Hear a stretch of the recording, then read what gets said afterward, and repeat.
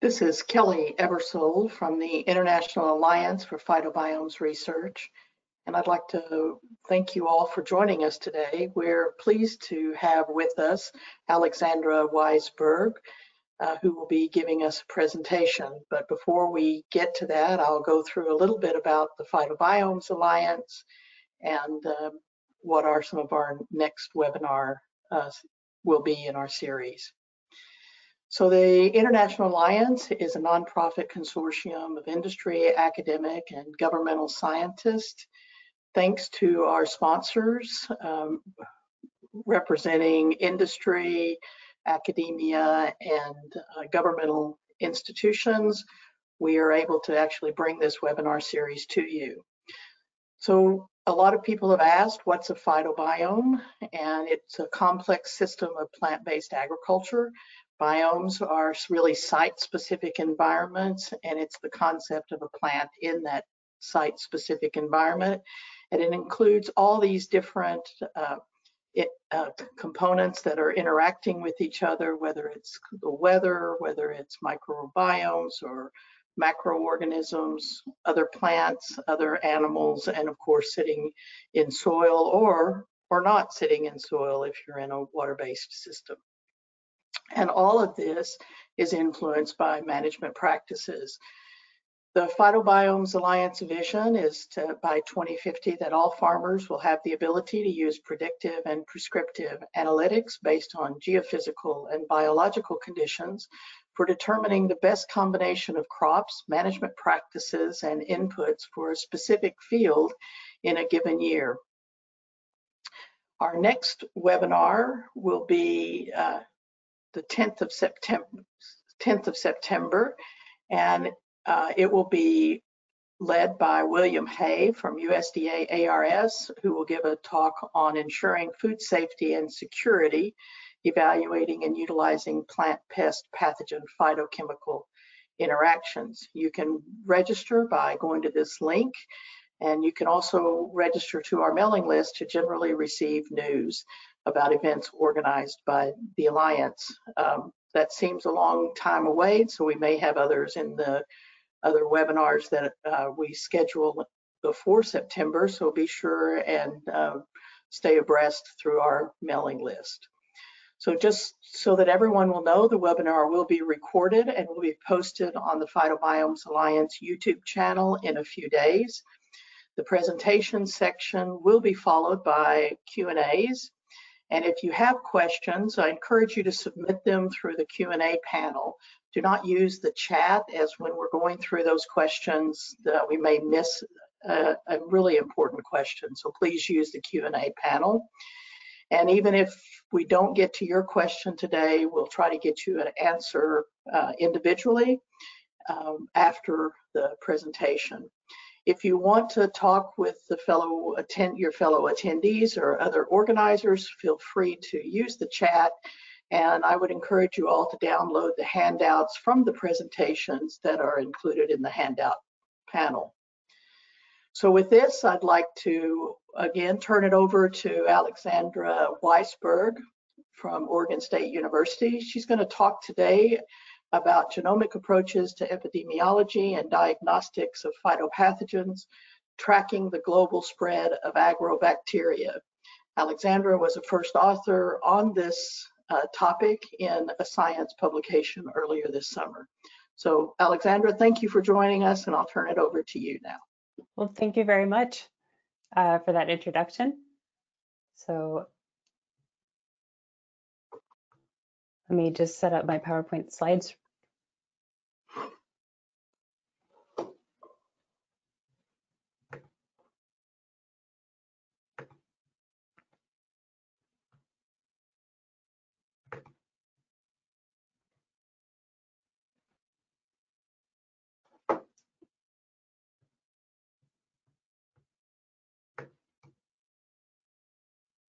Sorry, just having a quick camera issue.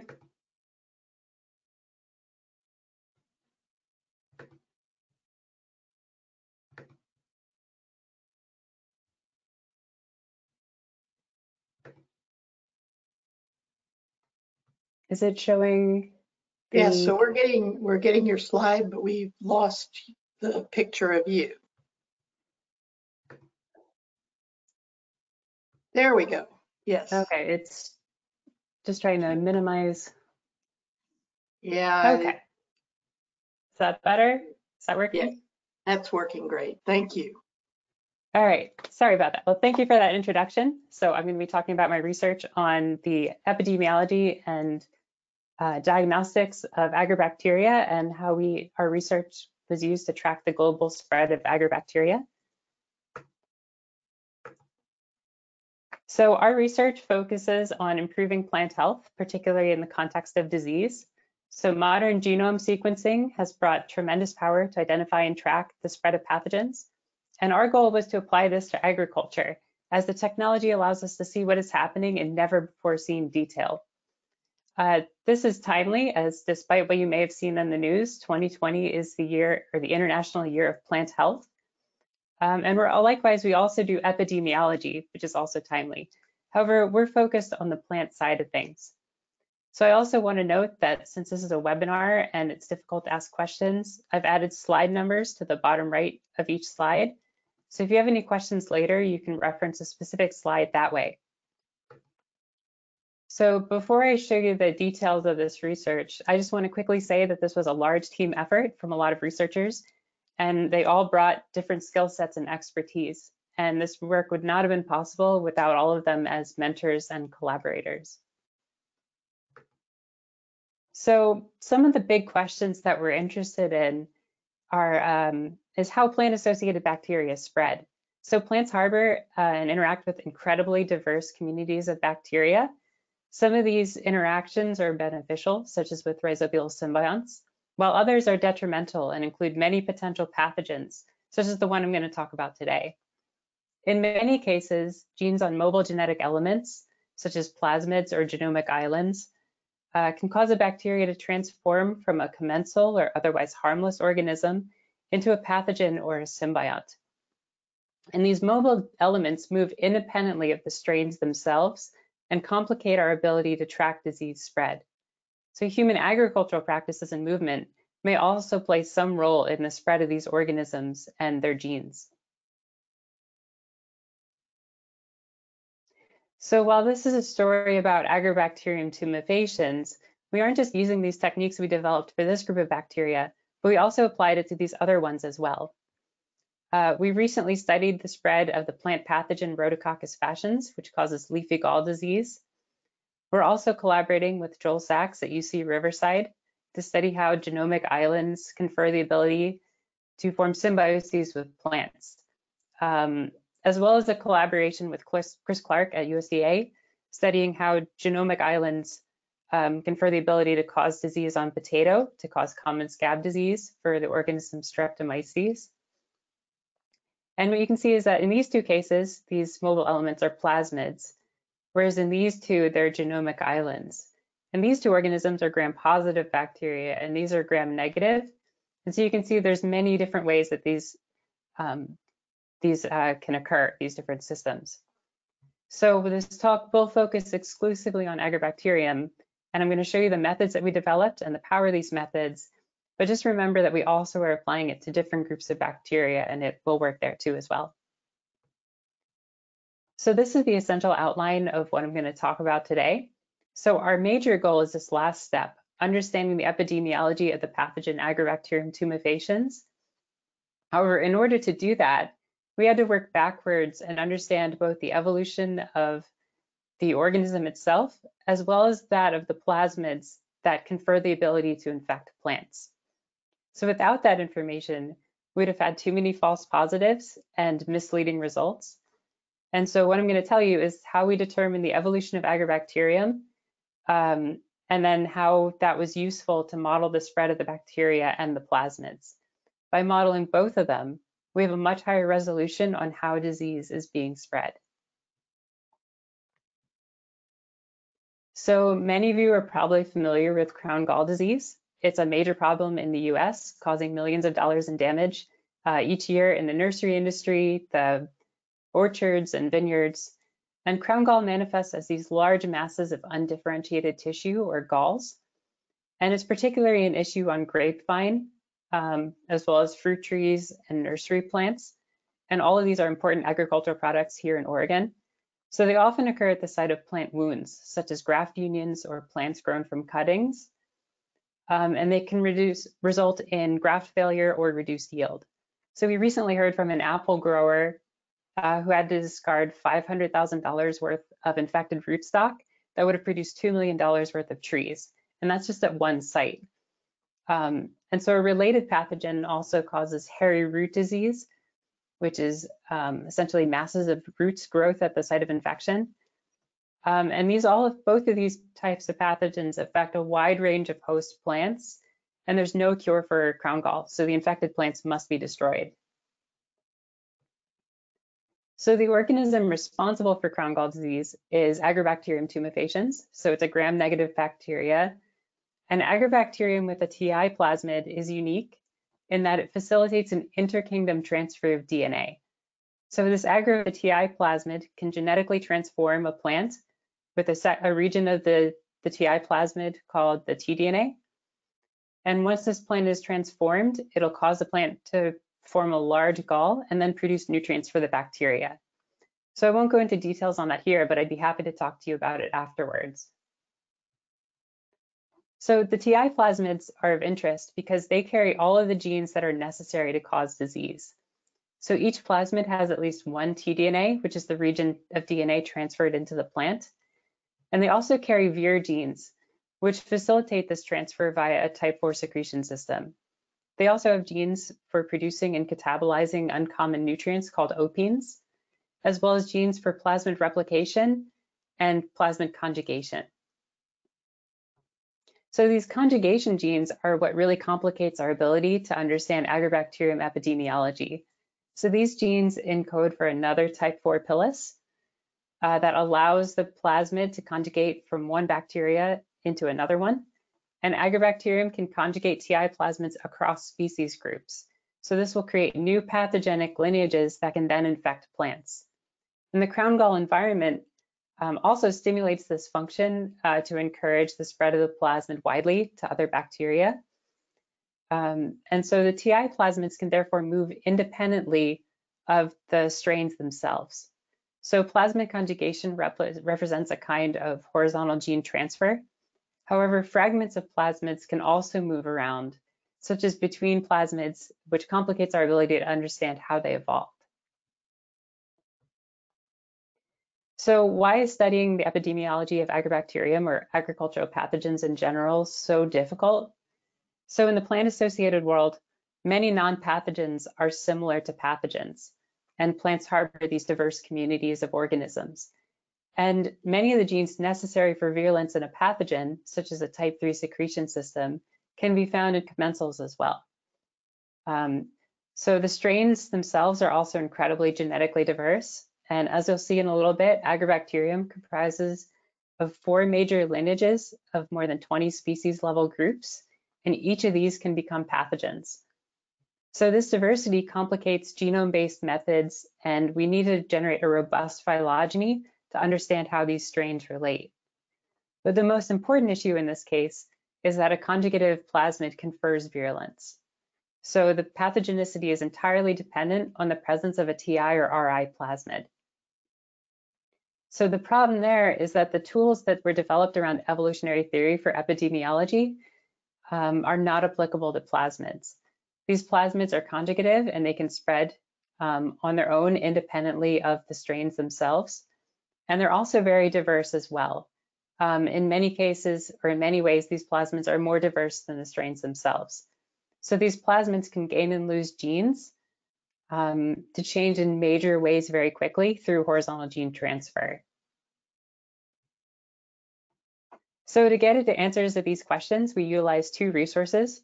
So we worked with Melody Putnam, the director of the OSU Plant Clinic, and the Plant Clinic performs diagnostics of plant samples for growers and nurseries across the Pacific Northwest. So Melody provided us with Agrobacterium that had been recently isolated from various nurseries. And we also utilized the Larry Moore culture collection. So Larry Moore was a researcher at Oregon State for many years, and the novel lineage of Agrobacteria, Agrobacterium larry-moori, was named after him. And he has this tremendous collection of Agrobacterium that we were able to use as a resource.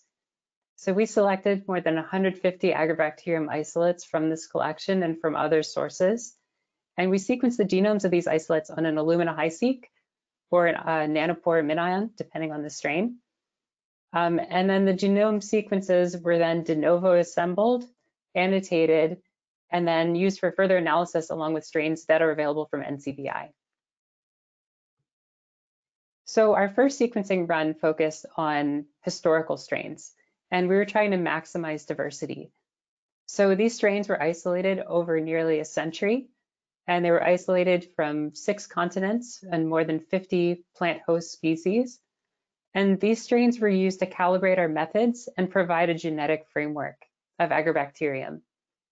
Our second sequencing run included more than 60 strains that were recently isolated, and these were from plant samples that were submitted to the OSU Plant Clinic. So these samples were our test case to understand the epidemiology of current infections. So the first step was to classify our strains and understand how they relate to each other. So this is an MLSA tree of 1,000 genomes made from 24 housekeeping genes. We also used whole genome comparisons such as average nucleotide identity, so ANI or POCP, and these were also consistent with the groupings in this tree. So the colored dots on this tree indicate new Agrobacteria that were sequenced as part of the study. And what's really important to see is that Agrobacteria are very diverse, and each of these major lineages of Agrobacteria are more closely related to other bacteria, such as Rhizobia, than they are to each other. So this really complicates things. So using this tree and ANI and POCP and the next tree that I'm going to show you, we're able to generate a really robust classification of the strains themselves. So this is a way to visualize all the data I've generated. And without this information, we didn't have any context for making inferences about evolution or horizontal gene transfer or the spread of disease. So these are the 3 major clades of Agrobacteria. So this is Biovar 1, so-called Agrobacterium tumefaciens, which is comprised of multiple species level groups, shown here. This is Biovar 2, so-called Rhizobium rhizogenes, but both of these clades can carry TI or RI plasmids, and they can share them with each other. This clade here is Biovar 3 or Agrobacterium vitis, and it's a host-limited species that can only cause disease on grapevine. And the TI plasmids carried by this strain are only found in Biovar 3. And then this is another clade of host range limited Agrobacteria as well. So now that we know the groupings, estimating time also provides a context for evolutionary relationships.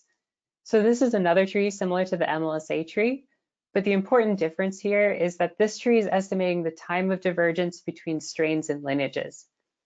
So we can use this information to better understand the diversity that we see in the tree. So this is a Bayesian time tree made from 8 neutrally evolving genes.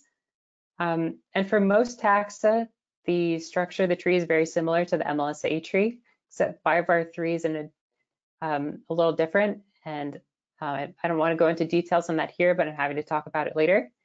But the main point is that we can estimate the time of divergence for each of the major Agrobacteria biovars. So here we can see Biovar 1 diverged about 59 million years ago. Biovar 3 diversified about 16 million years ago. And then here's Biovar 2, which has very little diversity. And it's really interesting because this Biovar emerged relatively recently, around 1.6 million years ago. And other metrics that we looked into also suggest that Biovar 2 might be emerging from a genetic bottleneck. So if we were just interested in the epidemiology of Biovar 2, this would be very easy because it's a very similar group of bacteria. However, we're also interested in these other Agrobacteria as well. So while it was very important to classify the strains, understandably, most of the attention on Agrobacterium is focused on the TI plasmids. So the plasmid is driving this effect on the interaction with the plants. So if we want to trace the movement of the plasmids as well, we also need to classify them very robustly. So I previously showed you that the TI plasmids all have several essential elements, such as the tDNAs and the Vir genes. However, beyond these genes, the plasmids themselves are very diverse.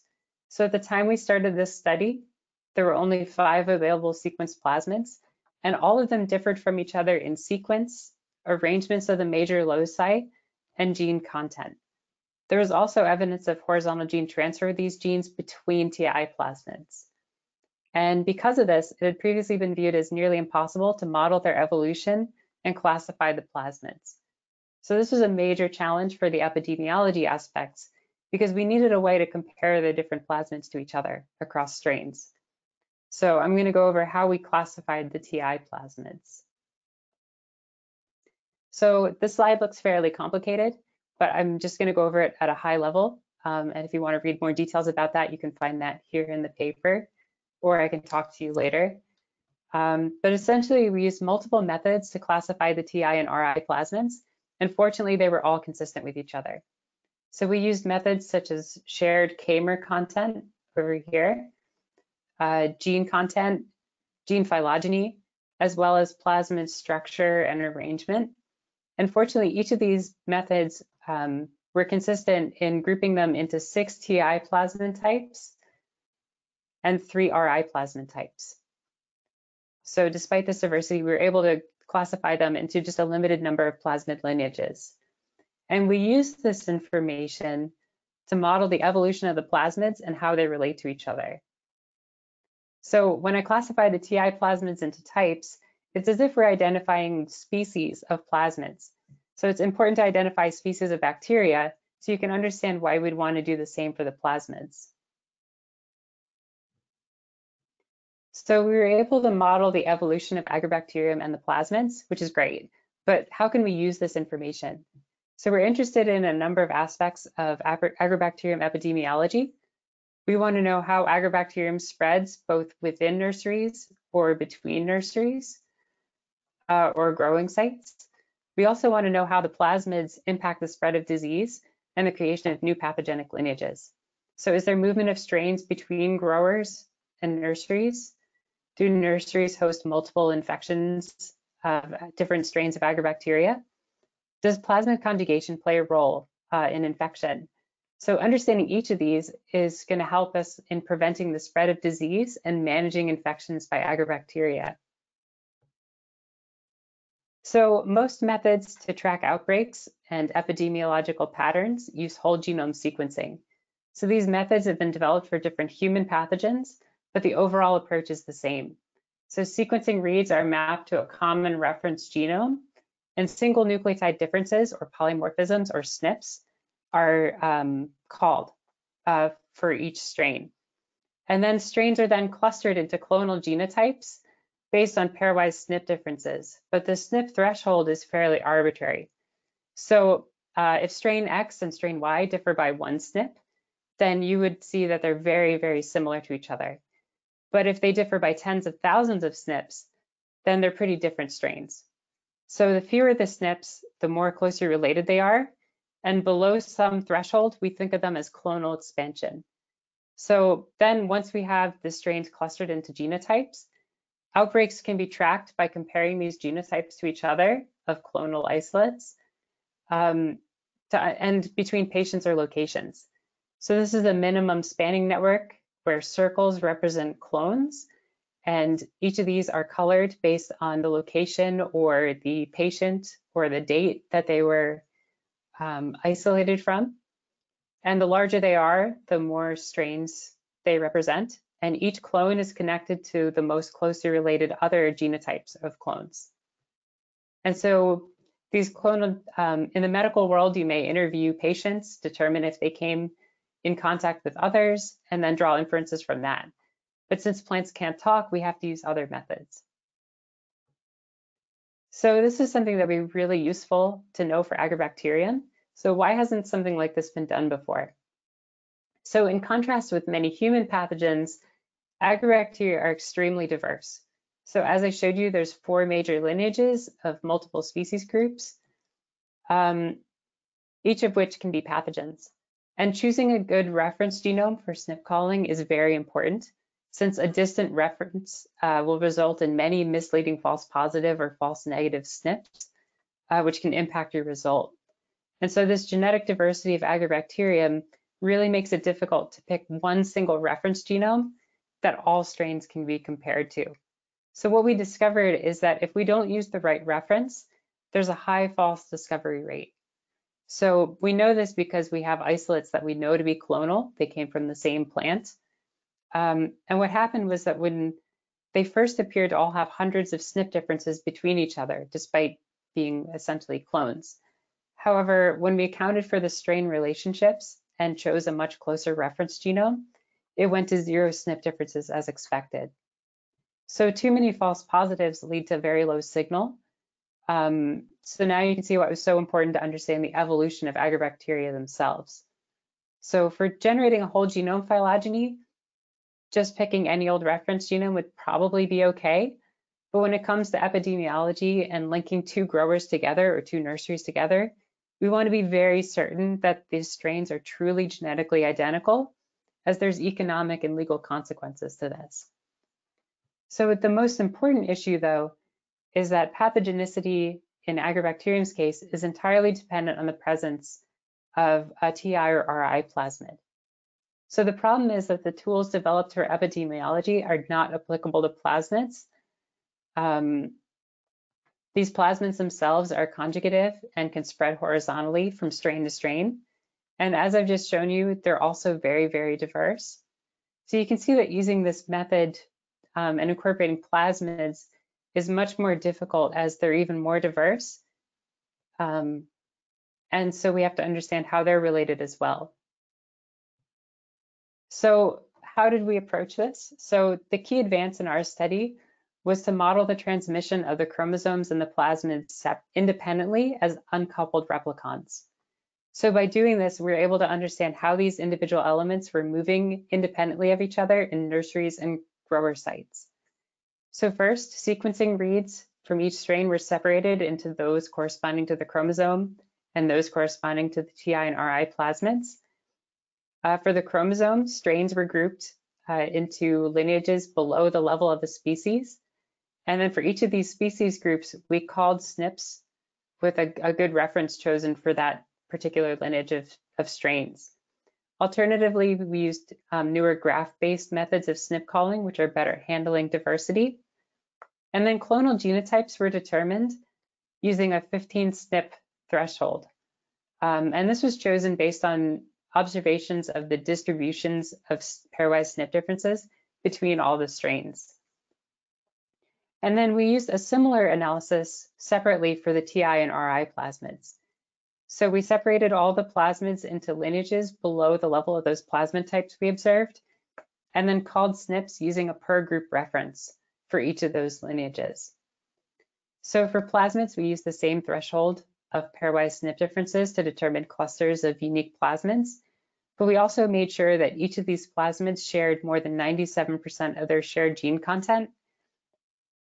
And this was just to ensure that these plasmids truly were the same. And this also allowed for a little wiggle room of gene annotation. So then the key step here was to overlay this information and essentially combining the data sets of chromosome and TI and RI plasmids. So by combining these data sets, we can ask if the chromosome and the plasmids are moving in phase or if they're moving out of phase with each other. So if they're moving in phase, then plasmids and chromosomes are moving together, presumably as a single strain in one bacteria. Otherwise, if they're moving out of phase, that could mean that conjugation may have occurred or something else is happening. So before I show you the final result, I just want to show examples of some of the possible epidemiological patterns that we saw or that we searched for when we were looking at these data sets. So here we can see big circles represent genotypes of strains, and the little circles inside them represent sublineages of plasmid clusters that are carried by those strains. So strains and plasmids may be totally different across different growing sites, suggesting that there's no link of between these sites. On the other hand, growers might have reservoirs of the same lineages.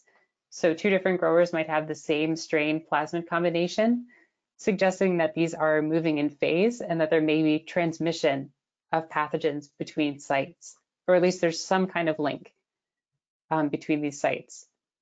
Independent growers might harbor a reservoir of the same strain plasmid combination, or they might harbor multiple infections of different pathogens. We also looked for evidence of plasmid conjugation. So either the same plasmid found in different genotypes of Agrobacteria, or the same genotype of Agrobacteria carrying different TI plasmids. And we looked for these either within a single site or across sites.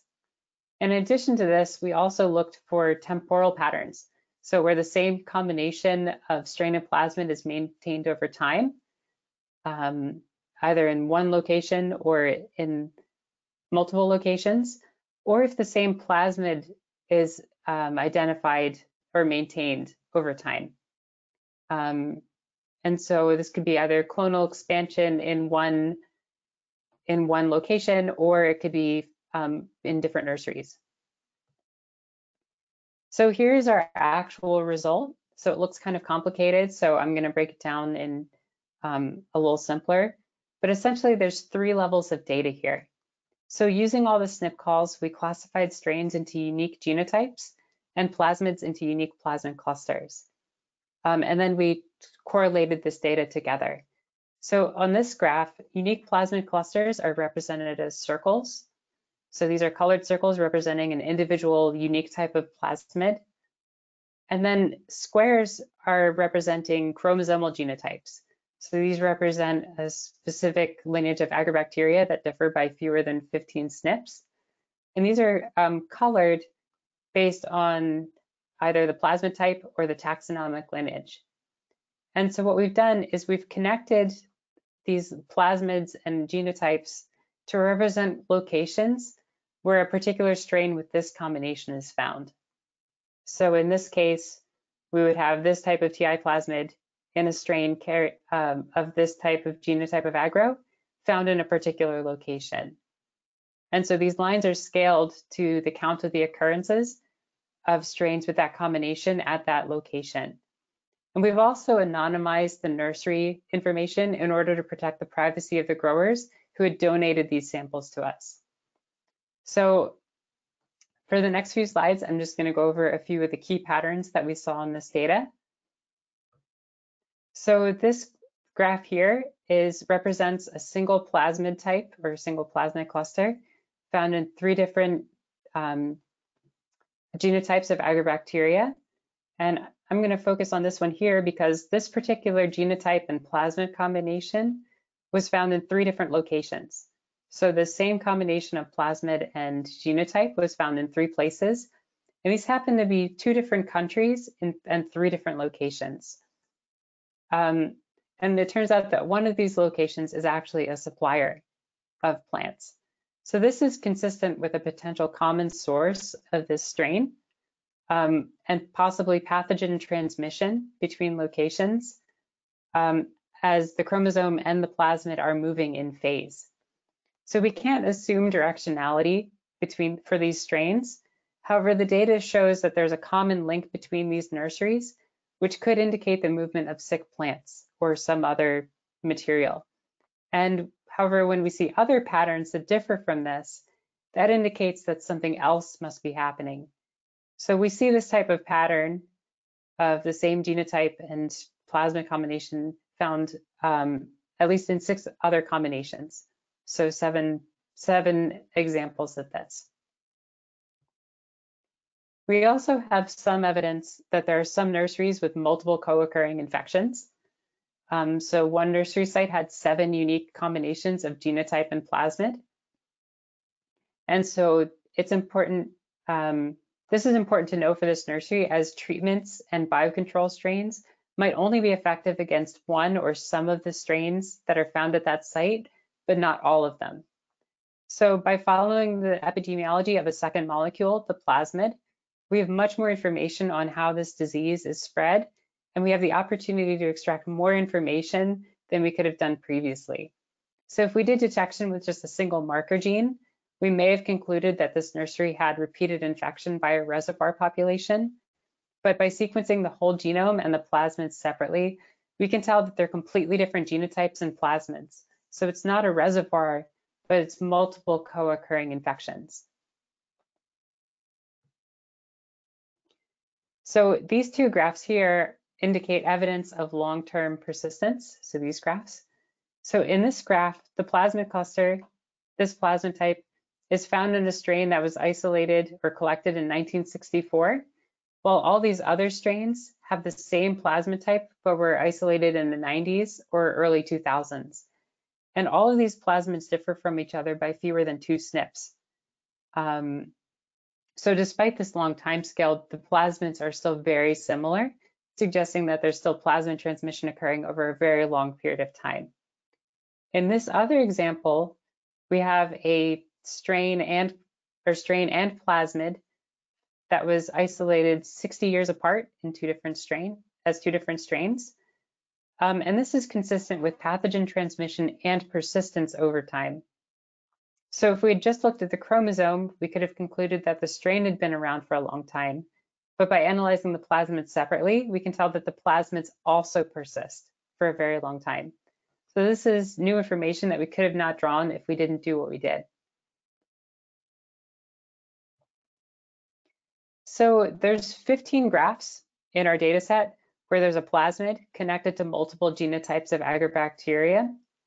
And this is consistent with plasmid conjugation between genotypes that generates new lineages of pathogens.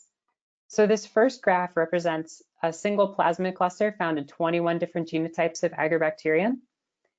And these strains are found in multiple US states and 3 different countries. And the second graph here shows plasmids that differ by 2 SNPs that are found in different chromosomal genotypes of Agro that differ by more than 20,000 SNPs. So the strains themselves are very different, but they carry essentially identical plasmids. So it's really important to note that we can't apply direction between these sites, nor can we imply direct conjugation, only that it occurred in the history of these 2 lineages. So in most of these cases, these are most likely indirect transmission events, but they still carry the same plasmid in very different genotypes. So nevertheless, on the other hand, while that also applies here, these particular strains are really good candidates for where there may have been a direct conjugation because both of the strains were found in the same location. So here we have evidence that plasmid conjugation is likely occurring within individual nurseries. So we have 3 different examples of this, where strains from the same location are highlighted in yellow here. And in each case, the plasmid is the same, but it's found in different genotypes of Agrobacterium and sometimes different biovars or genomospecies entirely, so very different strains. And this is consistent, each of these cases essentially are consistent with plasmid conjugation occurring between a pathogen and a local strain of Agrobacterium. And this is potentially generating new lineages of pathogens within a nursery. So in summary, we were able to model the epidemiology of Agrobacterium and we identified key transmission patterns. What we've done is something slightly different from what's been done in the past, in that we modeled the chromosome and the plasmids independently. So in order to do this, we first had to generate an evolutionary framework for both strains and plasmids. And this turned out to be really essential for accurately comparing the strains and the plasmids. And with this composite data set, we now have very detailed data and greater resolution on patterns of transmission. Modeling the transmission of both 2 molecules independently gave us a much more accurate picture of what was actually happening in these nurseries and growing sites. And in contrast to patterns seen in hospitals in human diseases, where we have super fit genotypes that are emerging, we instead see a wide diversity of Agrobacterium causing disease, oftentimes in the same nursery. And human activities are also really likely to be contributing to the spread of Agrobacterium and the creation of new pathogenic lineages. But you can see that this whole genome sequencing method is very cost effective. And this kind of method is already being used to track foodborne pathogens, for example. But as you can see from this data set, it's definitely something that is applicable in agriculture and something that we can definitely use moving forward in the future. So with that, again, I showed their pictures earlier, but I would really like to acknowledge these following people for their important contributions to this work. I'd also like to thank our funding sources. So this work was funded by the USDA, SCRI, NSF, and I was funded by a USDA NIFA fellowship. So I'd like to thank those resources. And thank you for inviting me to give this seminar and be happy to take any questions. Great, thank you very much, Alexandra. We do have some questions, and thank you for putting the numbers on the slides because that actually helps. So on your slide 22, are there any genes that are found both in the chromosome and TI or RI plasmid? And Yes. if so, did this complicate the approach that you used? That is an excellent question. And that is something that we had to deal with because there are genes found on both the chromosome and the plasmid. And so what we had to do essentially was for each strain, we had to align the sequencing reads for that strain back to its own genome, and then only extract the reads that mapped to a particular replicon and use that for the separate analyses. So we did have to take that into account because there's definitely genes found on both, but we were trying to minimize that impact by at least letting those reads map preferentially to the chromosome or the plasmid. Great. To continue on that, could this approach of modeling molecules independently also be applied to chromosomal regions that are mobile? Yes, so that's actually something we're trying to do right now. So for some of those collaborations, so there's, for example, Bradyrhizobia has symbiosis islands in the genome, or Streptomyces has pathogenicity islands. And these are mobile genetic elements, but they're within the genome. And so as long as you can define those regions and analyze them independently, you could definitely, you could apply this kind of method to that. You would just have to adapt it to, instead of different replicons, it would have to be different regions of the genome. And in some cases, this might depend more on how well you have a genome assembly. So these mobile genetic elements are often carrying very repetitive sequences that make it very difficult to assemble them and identify. And so that's where things like nanopore sequencing has really helped us out, because we can get much more complete assemblies that way. But yeah, it's definitely something you could apply to genomic islands. So you mentioned the technology and using the Oxford Nanopore technology. In general, for your whole genome sequences, you mentioned you use HiSeq. Was that HiSeq 1 or HiSeq 2? The HiSeq 3000. Okay, and then for your Oxford Nanopore, to what extent are these closed genomes, and from a standpoint of quality? Did you actually take them all the way to closed, or are they still in draft? So we only used nanopore sequencing for just a handful of genomes that were of particular interest. So for a genome that had a novel TI plasmid type that wasn't completely assembled, we used the nanopore for that strain. In most cases, the TI plasmids with just Illumina sequencing were either completely assembled, or they were similar enough to another TI plasmid that we could just compare the contigs themselves to piece it together. So we only really needed nanopore sequencing for a handful of our strains, but it was very useful for the ones where we didn't know the true structure of, say, the TI plasmid. And when you used Oxford Nanopore, did you do a hybrid approach? Did you use both? So you use both to get a better assembly, basically. So that's right. Yeah, I don't think either one on its own was good enough. So when we tried just nanopore, there were too many errors. Right. But when we combined them with hybrid assembly, we got essentially complete genomes of high quality. Yeah, great.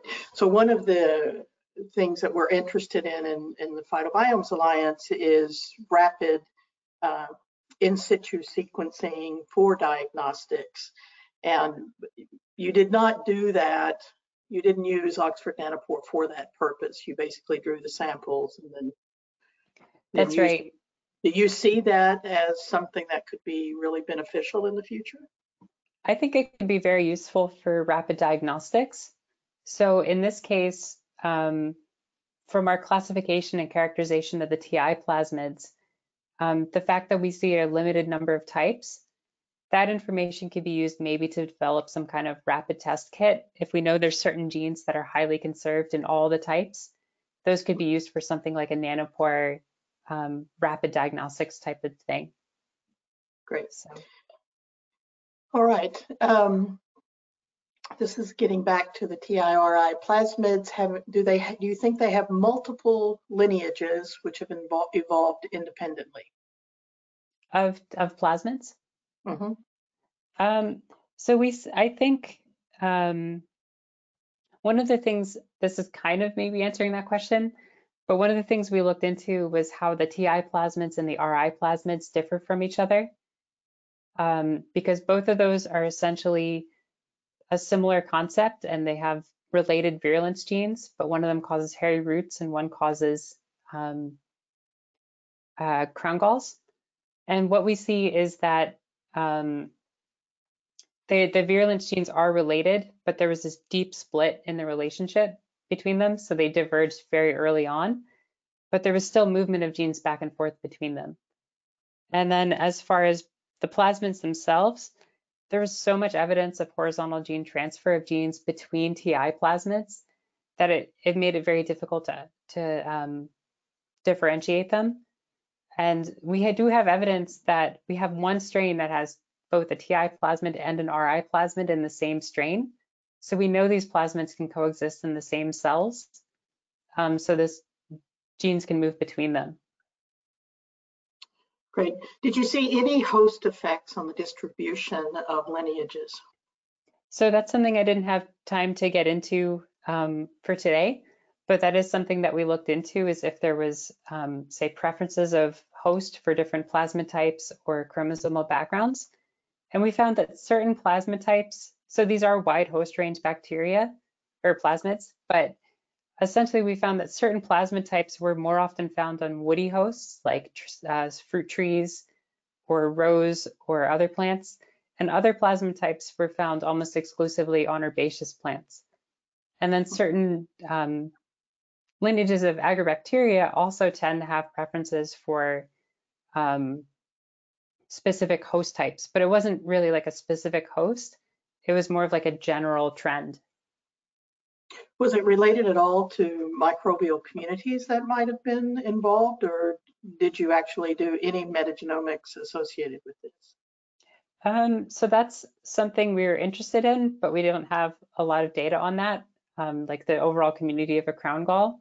We do know the crown galls are very diverse communities, and there's other bacteria that are present there as well.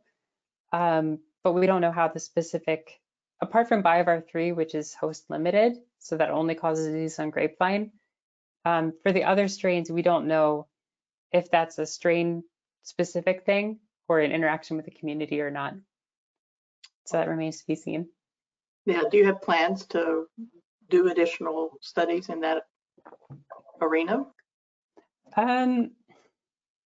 We have some ongoing work on the microbial communities in crown galls. So that's something that's ongoing. I'm also interested in looking more into BioVar3 because we didn't have very good representation of vitis. So what is the diversity of Agrobacterium vitis and what's happening in those strains? And then we're also looking at these other systems as well.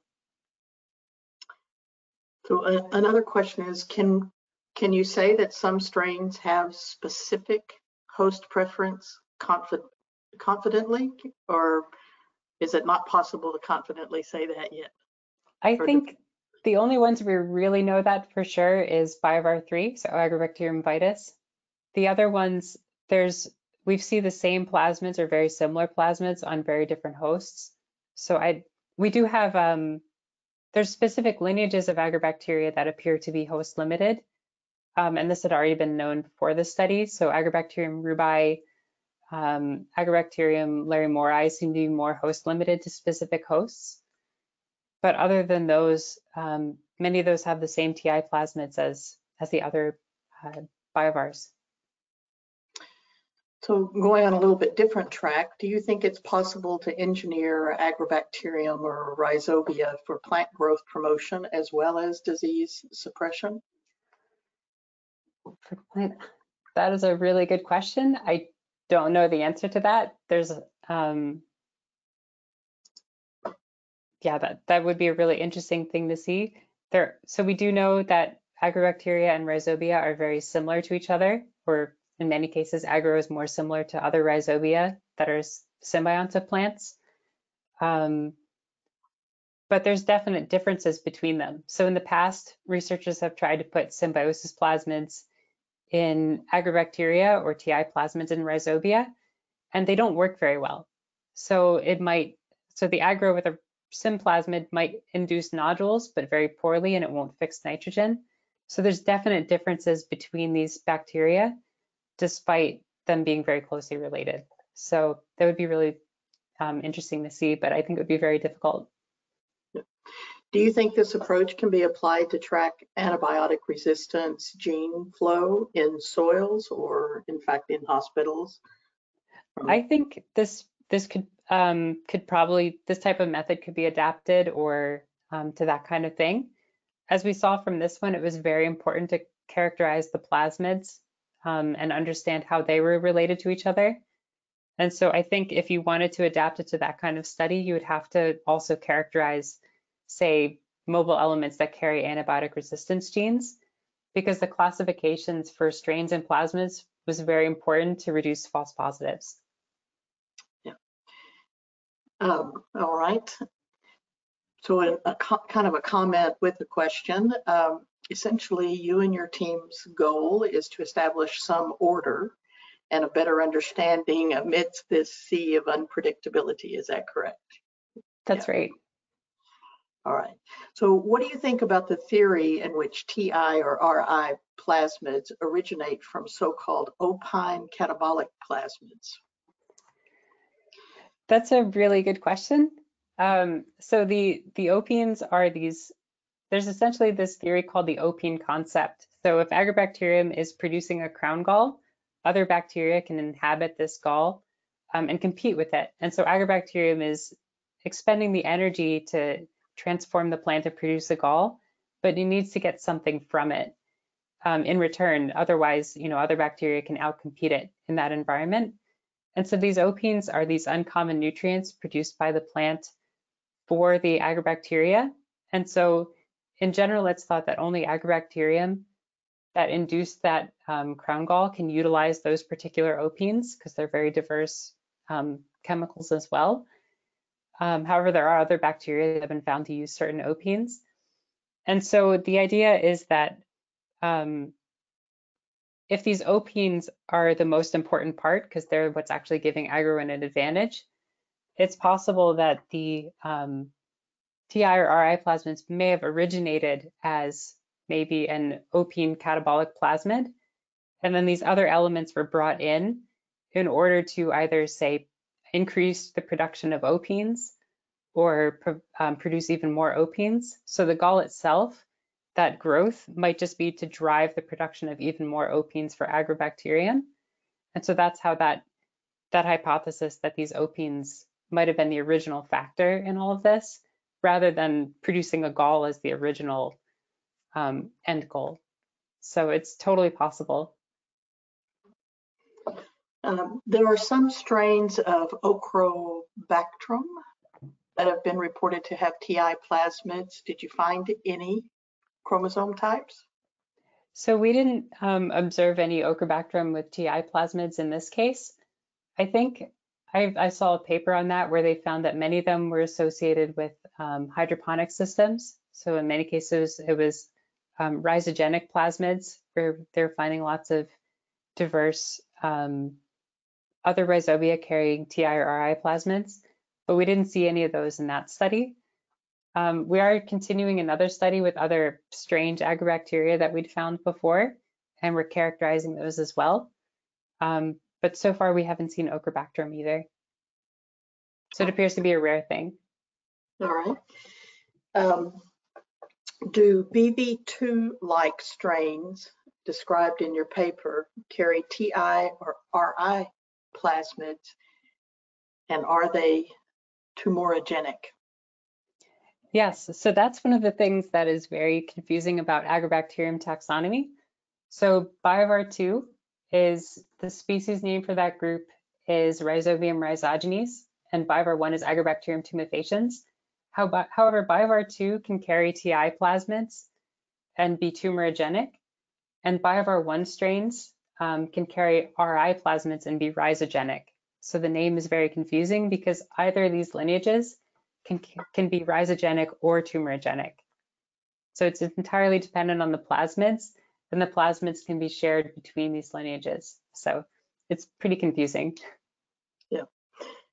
All right. So in your talk, you mentioned about Agrobacterium being extremely diverse, and that if you don't use the right reference, that you'll end up with high error rates. So how do you actually go about selecting the right reference and making sure you have the right reference, particularly if you don't have a closed genome to really compare? Right. So in this case, we didn't have closed genomes for all of our references, or for all of our situations. So we first separated everything into species level groups using like A and I. So these were all the individual species level groups. And there's this great algorithm encoded by this program, R-higher-BAPS, where you can give it a phylogeny and other information, and it'll essentially identify specific lineages. So you have to know the evolutionary history as a context, and that will tell you groups of bacteria that are much more closely related. And in many cases, once we had those groups, we tried to pick the best assembled genome because, again, poorly assembled genomes can cause issues with SNP calling as well. But in some cases, that wasn't always possible. So we just picked the essentially the most completely assembled genome within each group. So you really looked at quality and which ones had the highest quality. That's right. So one of the things that we've been doing and working with a group in Virginia Tech has been to try to develop a sequence-based classification system. Do you think that would have helped you to have used that instead of the SNP bases in terms of evolutionary? So I think that would be very useful. That's with Boris Vanatzer. It is. So I worked with him as a short postdoc after I graduated, working with him on that system. And so that system is incredibly useful for this, especially in cases where, like you said, the taxonomy naming is confusing. Right. That system also uses ANI, or average nucleotide identity, to group things together. And so it's a pretty similar concept in how useful it would be for identifying these specific groups of bacteria and how close they are. Yeah. All right. We have one last question.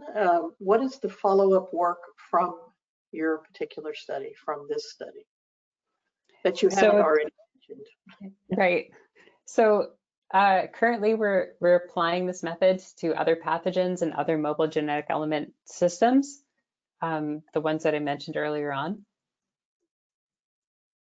So, oops, we're applying this sort of thing to streptomyces. We're looking into bradyrhizobia and the symbiosis islands to see if we can apply it to these systems. And then I'm also following up on Agrobacterium vitis. So BioVar3 is very important for grapevine. And we had relatively poor representation of BioVar3 strains. And so that's something I'm looking into as well to extend it. Great. Well, Alexandra, thank you very much for a really interesting webinar and a great presentation. And we look actually forward to seeing some of the follow-on work. Just a reminder to everyone, the webinar has been recorded and will be posted on our YouTube channel. And with that, I'd like to thank you for participating in the Phytobiomes Alliance webinar series. So have a great day. Thank you.